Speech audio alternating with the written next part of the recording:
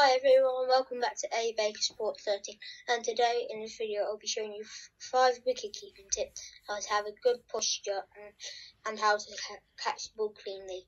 Firstly, if you are right-handed, put your right pinky finger over your left pinky finger, and if you're left-handed, put your left pinky finger over your right pinky finger. This is what we mean by having your fingers overlapping. So, as you can see, I'm in my position that finger there, so that finger, like that, as you can see. And if I'm left-handed, I'll do that, and as you can see, like that. Secondly, make sure you have a nice long base so you can move like either side with a good movement. This is what we mean by having a good posture.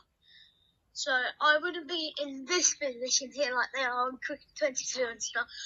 I wouldn't mind being in this position because I can still move. But this position here, you can barely move. So this is what I think is a good position like that. So Amy's going to throw me a ball. See? It's a lot easier to catch it.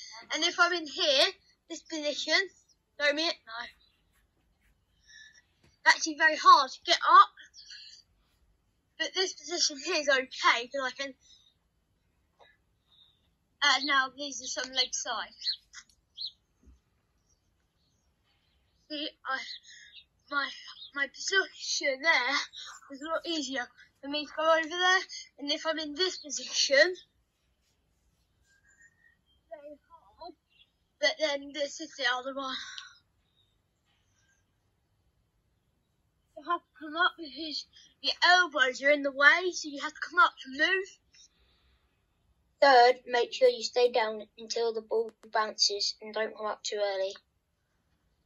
This is what we mean by so don't come up too early, so this will come up. It's quite hard because I came up, I had to go back down, so it's quite hard. So if you can stay down like this, it's a lot easier.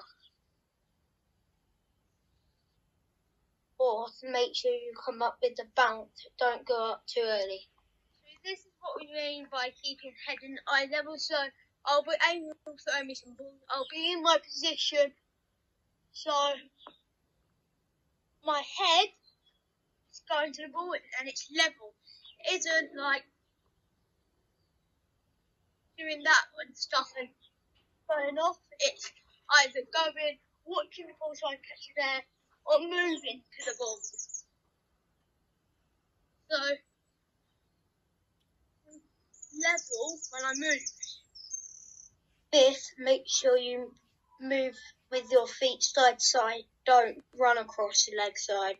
This is how to solve the leg side foot movement. You don't want to be doing this.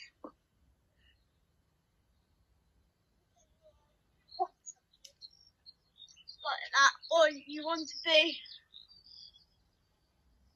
moving your feet side to side, and we'll do that, but as left-hander, so you don't want to